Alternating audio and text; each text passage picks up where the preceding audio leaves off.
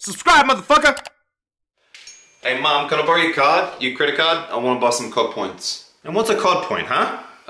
They're like Vbucks. Look son, you're speaking gibberish to me right now. You know, like I can buy stuff in the game. I can buy a skin for my character. I can buy a skin for my weapon. Okay. Does it make you play better? No, it doesn't make me play better, but it certainly looks good. It makes me look cool. And just how much is a COD point?